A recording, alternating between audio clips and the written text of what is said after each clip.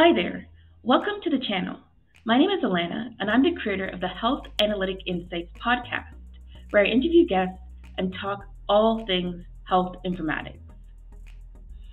I had the opportunity to poll several health professionals to learn about the tools that they use in their day-to-day jobs. And so in this video, I'm going to break down some of the technical skills that are commonly used by health informatics professionals. So without further ado, let's get into the video. When it comes to acquiring data and writing queries, SQL, which stands for Structured Query Language, is a commonly used language by health informatics professionals.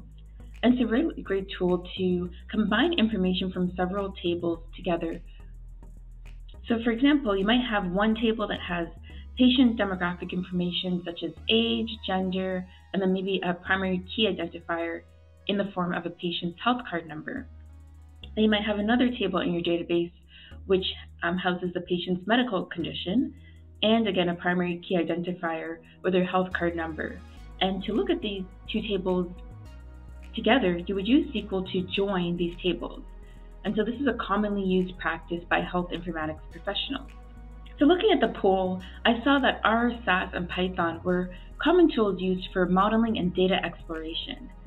And R and Python are open source tools, so you can download those today and play around with the open source data sets, which I will link to a few that are clinical focused, so you can develop those technical skills.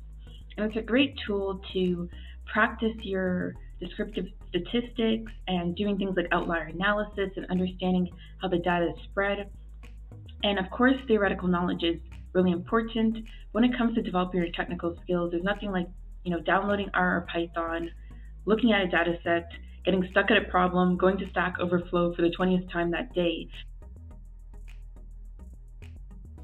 And so once you've manipulated your data, writing SQL queries, you've done some data exploration using R, Python, or SAS, you probably want to present the insights that you've uncovered from your data.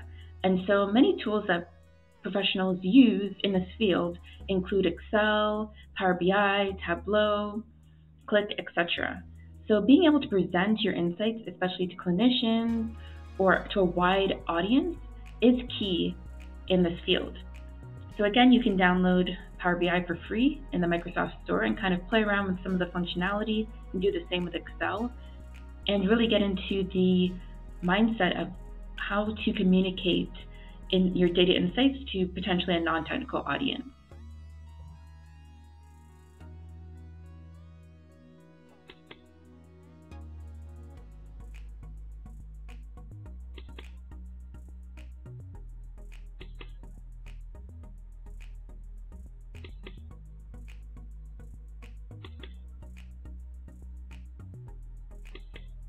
So last but not least, tools such as Microsoft Planner, SharePoint, Jira were highly ranked in this poll.